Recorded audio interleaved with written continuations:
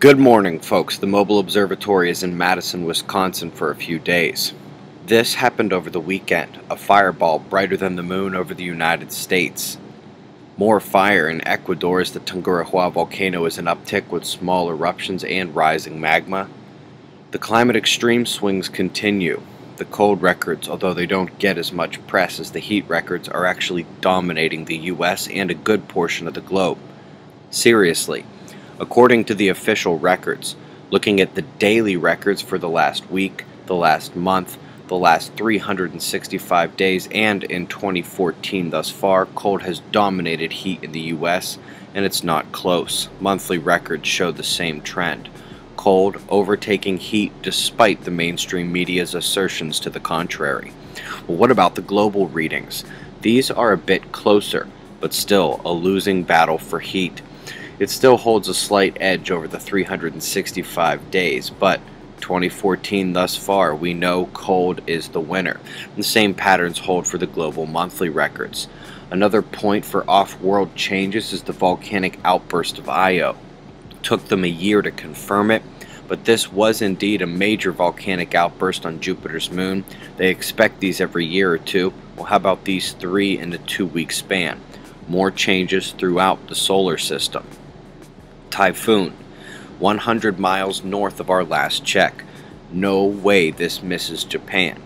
But the larger concern is in the Central Pacific. We see 3 systems in a line in the first. Iselle, a hurricane, Category 3, on a direct line to the Hawaiian Islands. And right after that, Julio will slip in behind Iselle. A third storm could form this week. Meanwhile, Bertha, making her way up the east coast of the United States, offshore and not doing much to the coastline yet, likely not for a few days, and up into Canada. Europe, 2 lows up north, each drawing a convergence to the south. Remember last night's second upload explaining these patterns. Check it out if you missed it. The effect of these 2 should be quite easily seen here. The power storm has left New Zealand and even tucked right next to it. Its north-swinging convergence misses the island completely. Can't say the same for the tail of this convergence from deep near Antarctica. Again, last night's second video is helpful here. Simple story in North America. Air masses slamming together in a convergence, producing bad weather below as they exchange energy. Flash floods tonight. It appears we had elevated density all evening in the solar wind, with a speed peak to boot.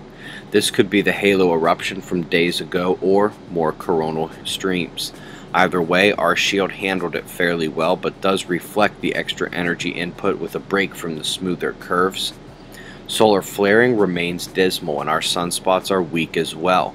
Going A to C, we can notice areas where magnetics are trying to mix, but they can't seem to get it together and are of generally smaller size. As of now, I don't believe we have a single delta spot on the disk. We know the coronal hole up north is departing. The southern incomer is now just about Earth-facing.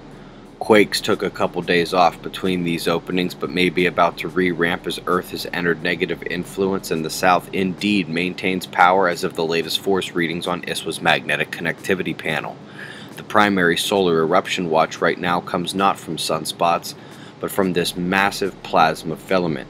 It is so much bigger than Earth that it challenges perspective in our daily lives. We're hoping this one stays still for the duration. Solar tornado to kick off shots of our star to close. Eyes open. No fear at 6:35 a.m. Eastern Time, and that's the news. Be safe, everyone.